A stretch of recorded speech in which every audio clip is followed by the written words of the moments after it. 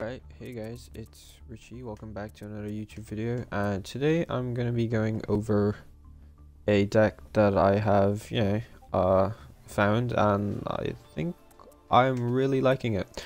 It's not fully complete, but it is very, very good. I think the only card I'm missing is the Draco Berserker, but I'm very excited to show you Decklist, and with it, the a replay that I have against generators in high plat.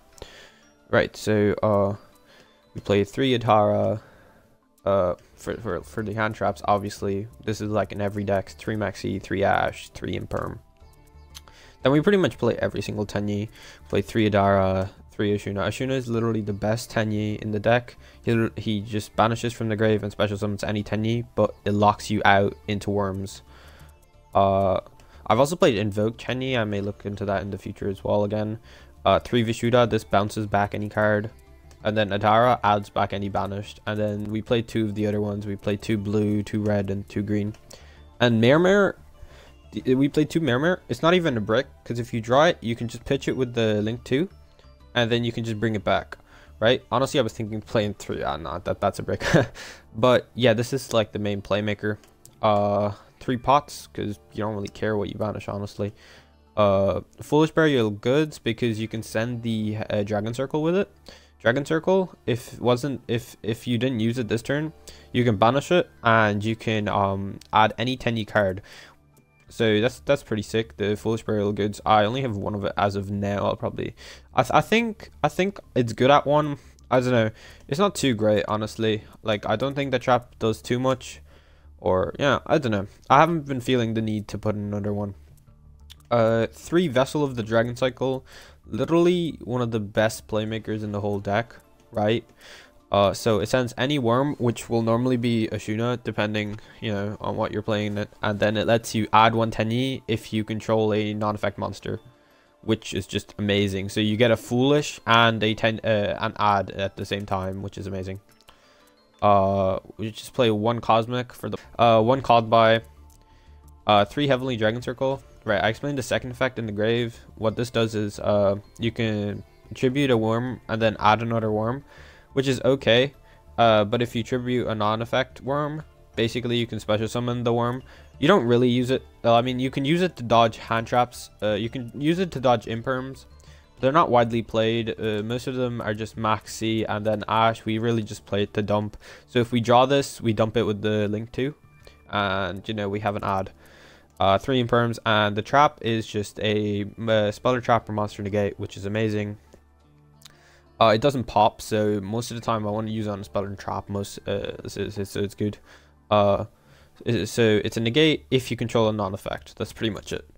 And if it was pops, so like all these Lightning Storms going around and these Harpy's Feather Dusters, it special summons a non-effect from deck. We'll go into the extra deck now. 2 synchros. This is our main one. This is just here. I don't really go into it as much. 1 Link Spider, 3 Monk, best Link in the game for Tenyi, sorry. 1 Lanfarincus. All of the lists I've seen, I think people play a lot, and it does come in handy. 1 Cerberus, 1 Phoenix. Right, here's the Tenyi. The Link 2, probably the best one in the extra deck to actually make plays with. So you discard a card, target 1 worm, special it. This is the only card that can special the Mare, and it lets you make all your plays. But it does lock you into Tenyi monsters in the extra deck, and so you can't activate effects of other extra deck monsters. Then we played 2 the Berserker. It's just a non-effect link 3K beater though. 1 Sasara, is that how you say it? I'm not sure. Pretty good card. While you control the face-up non-effect, monsters your opponent control cannot target effect monster for attack. And they can't target them with card effects, which is really, really good. So, basically, if you control a non-effect, like if you control a 3K, all they can target is that. They can't target these. They can't target the effect monsters you control, which is amazing. And quick effect, you can target 1 effect monster your opponent controls and special summon a Tenyi token, so you'll always have a non-effect. And then the 1 access code. It comes in handy because most of the time, like on your turn 3, you have a lot of setup already. Anywho, that's the deck list. We'll get into the game now. Like, this is me trying out Tenyi for like I've only played like 2 or 3 games with it. I'm not the best. I'm pretty sure I made a good few misplays. So this hand is okay. It's not even the best, but like it can put up stuff. Like the Vessel and the Ashuna, probably the best cards in this hand. And this card basically in the grave, it can protect us. This card in the grave you can banish, and when you attack someone, they lose 1500 attack. Basically. Alright, I'll let it play, see how it goes. So we activate Ashuna effect special because we control no effects. We go into the link 1. Fast forward a bit. We activate Vessel. We dump the Mermer because it's the only dump, and we add Adara. Adara lets us add basically Ashuna. We go Pot of Desires, hope no Ash. They have no Ash, and we draw the Heavenly. Like, okay, you have to understand, like, Ash is always the awesome draw, but the Heavenly draw is amazing because if we go into the link 2, we can just pitch it, and we'll be able to add the trap, and we'll be able to special summon, so we don't have to sacrifice our resources either. So we can just literally just dump the trap because we never use the trap anyway. And if he imperms us anywhere during these plays, we can just dodge it. It's amazing. So activate Ashuna. You go summon Vishuddha. Vishuddha is basically for follow-up plays. It can bounce cards in the grave, basically. And it's pretty good. So it's a good follow-up to have for next turn. Then we go link 2 into the Shaman. So we're going to pitch I believe we're going to pitch the circle, and we're going to special the Mermer. We normal summon our Mapura. Like you have to realize, we literally just don't even normal summon a lot. Like, I could have normal summoned this when I had the 2 Monks Eater, but I was like, it's okay. Plus, so we go link 4 with the Shaman and the 2 other tokens that we use with Mermer into Sasara. Adara effect, add the Ashuna all the time. Ashuna is like literally the best Tenyi, like the generic one. And Vishuddha is pretty good as well. Then we link those 2 off, or I mean synchro those 2 off for the Draco Berserker. And we can activate Heavenly Circle now, and we can search the trap. Then we set the trap and just pass. Right, so right here we have 1 monster negate. Sorry, not negate, monster banish when they activate an effect. A Omni negate, a Ash, that's 3 disruptions.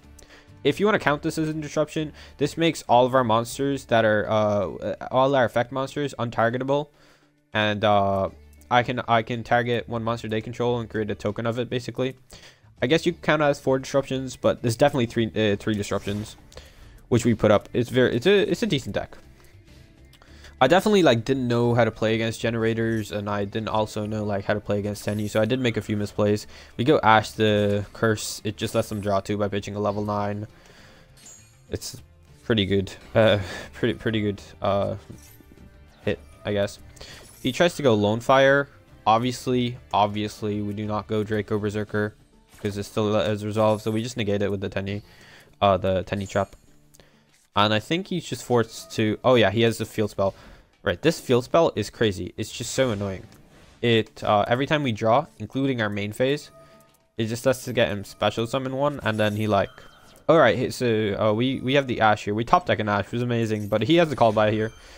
So he does get his little board. He summons like 5. He summons 4 tokens and 1 monster. It's crazy.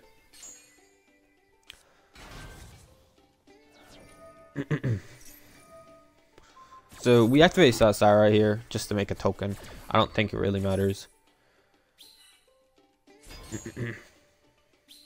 And then he gets 4 tokens here. I'll just fast forward the tokens bit. Okay. It's back to us. Let's see what we do. Right, we link 2 into the Shaman. Because Shaman only requires 2 worms. They can be tokens. Now he activates this effect. I think this is a misplay here. I do Berserker, but he gets to summon his like 3k beater, and I didn't know what generators do, so I was like, okay, I'll just banish it. My bad.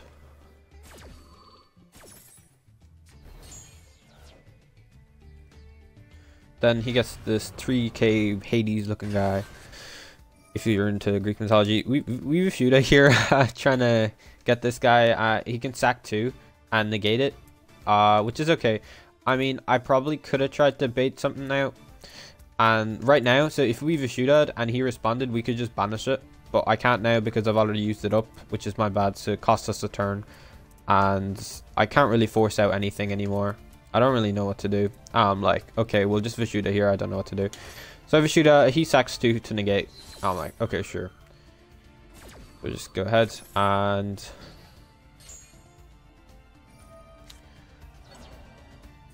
we're just trying to summon as many monsters here. And we get a Vishuda follow-up for next turn as well, which is good. Go into a second Berserker. We hit that. And then I thought I activate the green in the grave, the Nahada, and I thought it was attack and defense, but turns out it was just attack, and it was kind of annoying. So I have to pass there. He draws for turn. We're still really good for next turn, by the way. Like, it's really, really good setup. He draws into, I think he draws into that. Right.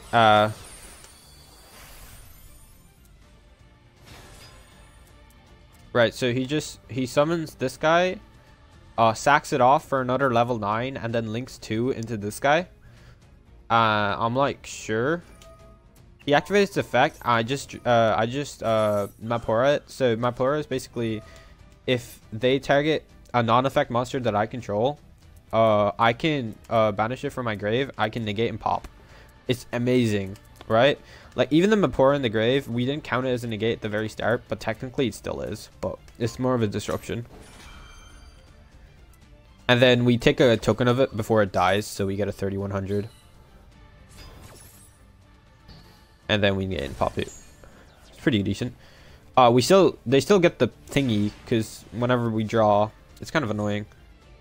Yo, Dylan, my boy, how you doing? Okay, so they go special this guy again. That's their third one, but we killed him this turn anyway. Oh, spoiler. Hello, Dylan. How are you doing? So we go link 4 into just like straight up or no, link 2 into a Phoenix. Okay, and we pop the field spell. We tried to, right? And now I Draco, and this is the right play. I'll tell you why. Because of last time, I messed up, and we were locked into worms because I activated Shaman, or Tenyi effects. So, like, we couldn't go into the access code. But if we Berserker here, and he summons that Hades-looking guy again, I can easily go into the access code. That's why I made the Nightmare Phoenix, so it's an effect monster. So we can go Nightmare Phoenix, Vishuda, and Draco into an access code. So he gets the Hades guy again. And then I target it, and he just straight up, like, I didn't even mean to bait out a negate. He just negates it. I'm like, sure, go ahead, dude. I literally don't care. I'm like, sure. And then we just link off those guys for access code, and this is going to be game. I mean, I know, I've been liking Tenyis. I'm obviously not the best with the deck, but it's good. I do think, you know, it could be I definitely think it's fun. It's definitely one of the more fun decks I've ever played. And then access code and Berserker for game. That was a good game. I didn't actually know what Generator did until this game. But I hope you guys enjoyed, and I will catch you later.